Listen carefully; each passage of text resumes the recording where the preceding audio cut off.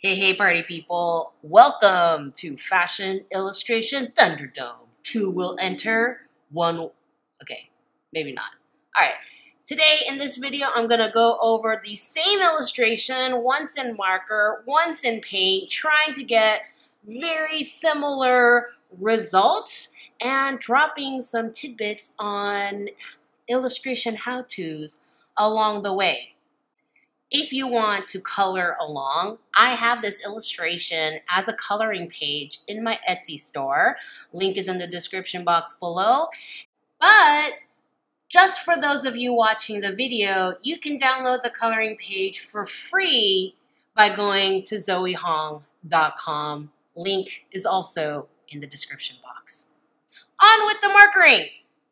So I have my markers here and my mechanical pencils and my erasers, scratch paper. People who are familiar with my videos know that I love to draw on the wrong side of marker paper and render on the right side. I'm using Copic's marker paper because I'm using Copic's today. I'm gonna list all the materials used in this video in the description box below. Here's the thing about pencil, regular graphite pencil. It reacts differently to different papers. So, I don't know the perfect science behind all of this, but I do know that on marker paper, the leads show up darker and they smear more. Probably because it's smoother, okay? And so they smear more and everything than on watercolor paper. And when you're watercoloring, you're not pressing very hard onto the paper at all, and you press harder with marker. Not that you're jamming your marker down, but you are pressing harder.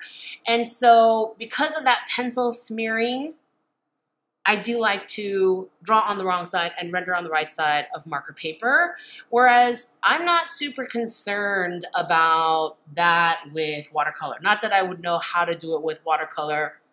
That would be very complicated, but I use a light HB 0.3 size mechanical pencil to do my underdrawing on watercolor paper for painting, and I don't have a ton of smearing problems. Whereas with marker, it's very easy to smear graphite. So this is how I do things. Okay? However, there are times where I use slight pencil lead smearing to my advantage. Like with these scales. I can see the scales well enough through the paper that I didn't need to draw them first, but I'm kind of smearing the graphite a little bit just to add to the shadows a tiny bit, and then I clean off my marker nibs before I recap them. I'm using a Posca Paint pen in white to put in some accents and some sparkle.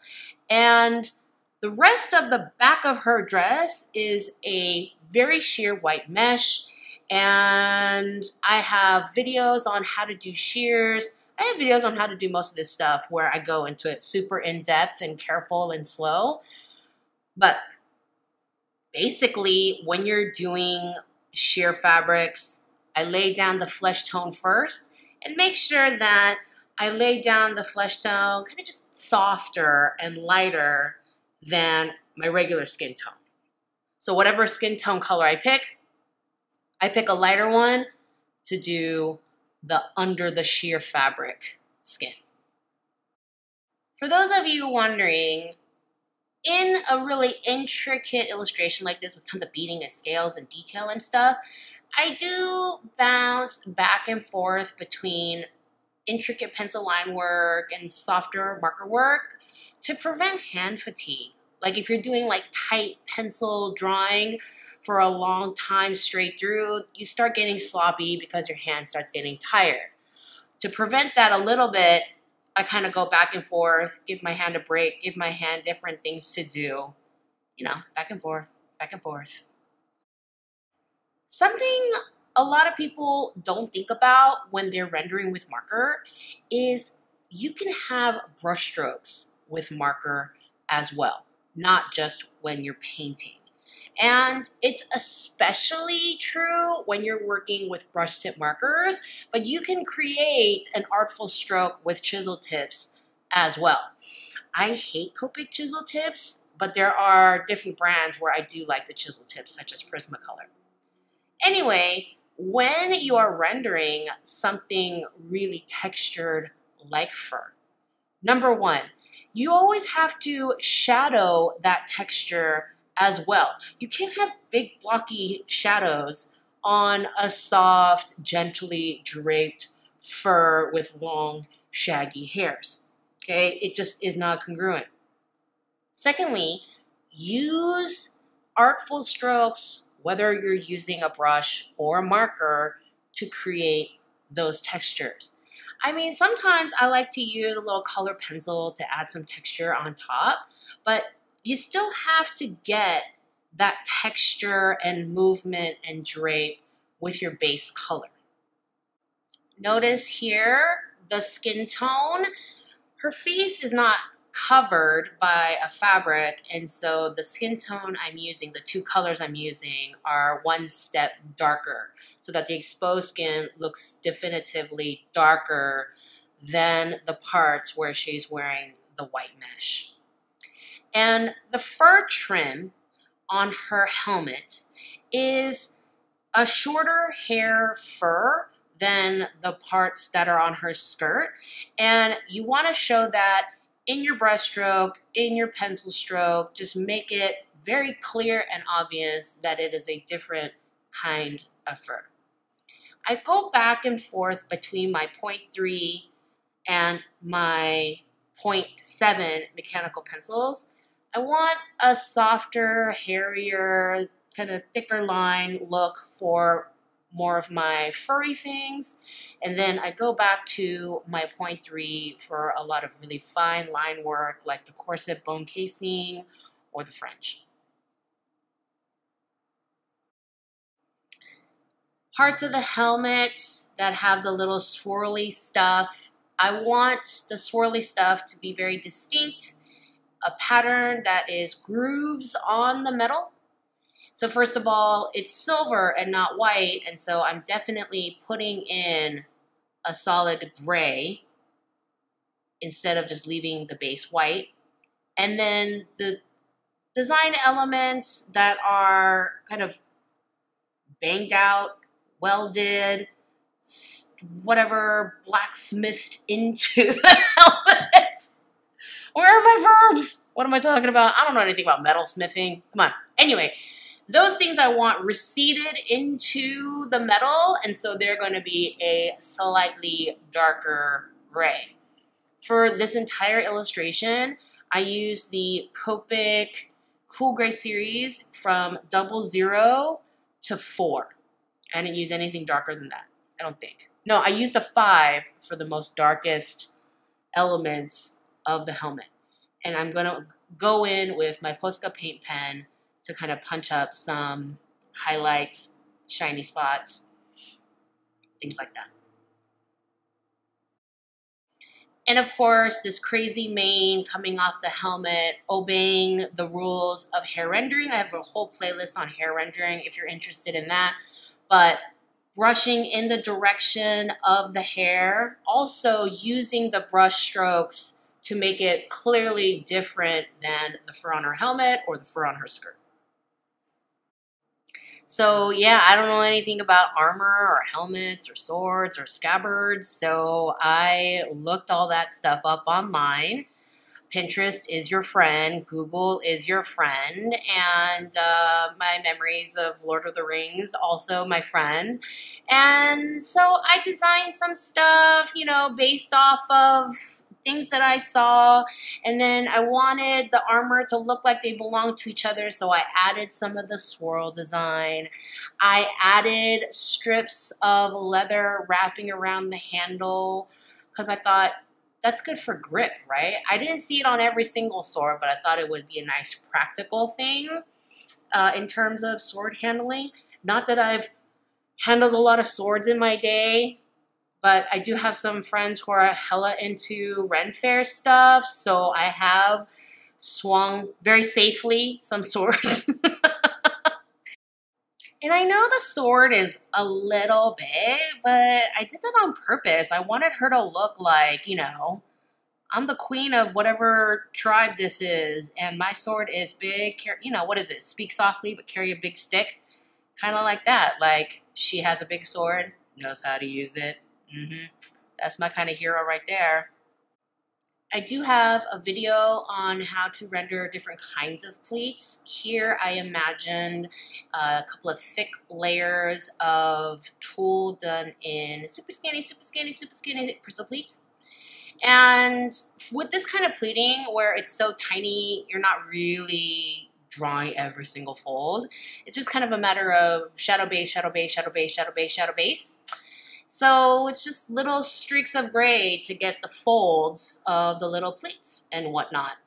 And you can watch that video, the pleats video, I'll link it below in more detail to study different kinds of pleats and study how to render those in more detail.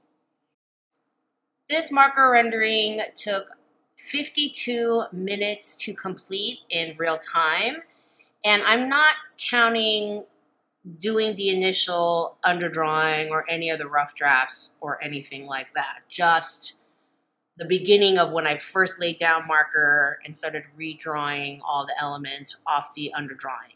And that's pretty long for one illustration for me, but you know, that's a lot of like redrawing all the little beads and all the scales and everything. At the same time, I saved a lot of time because I didn't have to paint or marker a lot of the base color because a lot of it is white. On to the painting. As I mentioned before, all materials used are going to be listed in the description box, as well as links to videos I mentioned in this video and other related videos.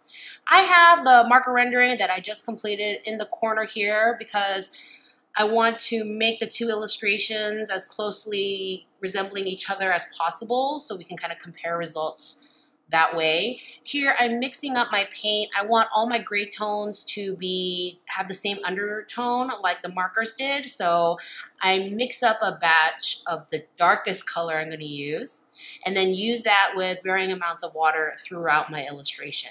And here I'm using Payne's gray with a little bit of ivory black. I never shadow with straight black unless I'm shadowing black because black by itself tends to look kind of dead. And the Payne's gray is actually kind of this beautiful navy and it adds like a beautiful cool tone to the gray. So that's what I'm working with for all the shadow tones. And I did mess up a little here. I got a little too trigger happy with the gray. We're gonna make it work. I watered it down. I tried to erase some of it, and then I was like, you know, I'm not gonna get too obsessive about it. We're just gonna make the hair a little grayer than the marker illustration. My technique for painting watercolor is a little bit different from how I work with marker in that you have to wait for paint to dry, and so that kind of dictates some of the workflow.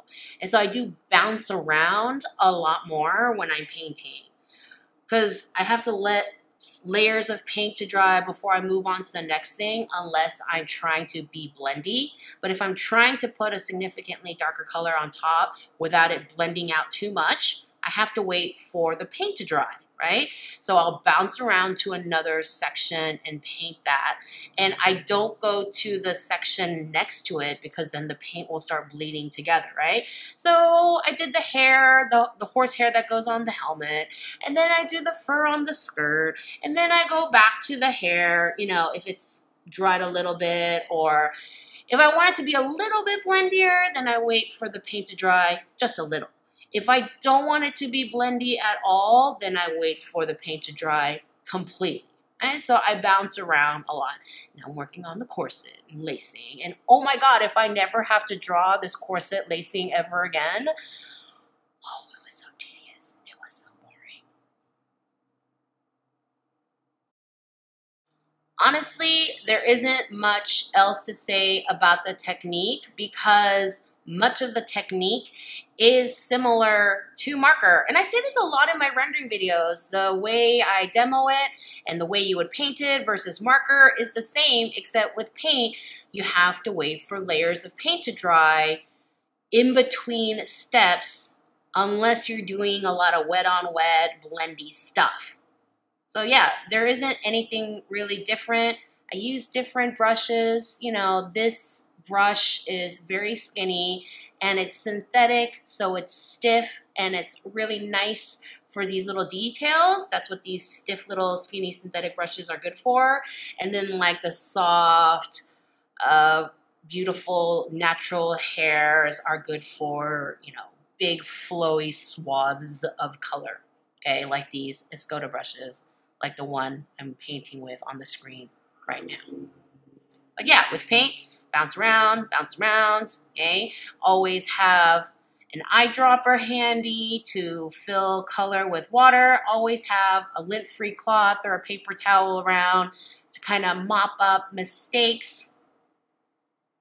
Now that the base color of the helmet is dry, I can put in my divots and my shadows, all those good things, all my little swirly things. I had a really good time designing and painting this. And see, I can get those separate hairs and brush strokes in my ponytail only because the base layers had dried. If they had not dried, all the colors would mush up and blend into each other. With something like this wraparound scales around her neck and shoulders, I like to lay out the shadows for the whole piece before I go in with more detail. Because the scales are pretty flat, and so they'll kind of conform to one shadow. The edges of the shadow are going to be a little bit broken up because the scales have the edges and everything. Okay? When you get a little bit dark, you can just kind of mop up some of the color with a clean cloth. Okay? Another reason why to always have that cloth around. The beads that sit under the scales, those will be shadowed individually because those are, the pearls are 3D and they'll each have their own shadow and highlight. But the scales, they're pretty flat. And you want to make the scales really stand out in a way that it doesn't look like just patterned fabric. And the way to do that is when you're drawing them, make sure that there is a distinct kind of like you're drawing each individual scale and you see the separate little scales in the silhouette of the shape of the garment. And then later I will go in and drop in a tiny shadow under each individual scale. Okay? And that's how it's going to look much more 3D than a patterned fabric. And now we're going to mix up a little bit of skin tone. I like burnt sienna. You know, every brand's burnt sienna is a little bit different. I like many of them. This one is Pebeo. It's a little bit rosier than the Winsor Newton burnt sienna. And I'm adding a little bit of this Linel Toledo brown to just kind of tone down the rosiness just a little bit, not make it too ruddy. Okay, just a touch of that Toledo brown. And again, for the parts that are going under the mesh, the skin tone is going to be soft. It is not going to hit the edges of the pencil perfectly, okay, and give a little bit of a halo effect. And then the skin tone on the face is going to be a tone darker than what's under the mesh. And now I'm bouncing around to the dry paint areas, adding details, adding shadows. And then if there are some weird parts where it kind of got splotchy, I take a clean, wet brush and I just kind of blend out some splotchy areas very gently. I am using hot press paper, which means it's much smoother than cold press paper, and I wanted that non-textured look, so I'm kind of rubbing out weird inconsistencies. And now I'm using the little paint pen to add some highlights to my beads. I love these paint pens. If you saw my Buenos Aires haul, you know that now I am the proud owner of 4 different sizes of these paint pens. I really like them, and so far I like them a lot more than gel pens. Although in honesty, that isn't really saying much because I think a lot of you already know that I hate gel pen. So remember in the beginning of this video when I said that the graphite for some reason shows up much darker on the marker paper than it does the watercolor paper? So I'm switching to a 6B because even the B on the 7.7 mechanical pencil isn't really showing up dark enough for my taste. And I love these Faber Castell Jumbo graphite pencils. The lead is the same as other pencils. It's just I like the size of the jumbo pencils and how they feel in my hand, and I've been using them a ton lately. And yeah, I go back to the 0.3 for really super fine detail work like the fringe, but I am using the 6B regular pencil to punch out the darkest details that I really want to bring forward all over the illustration.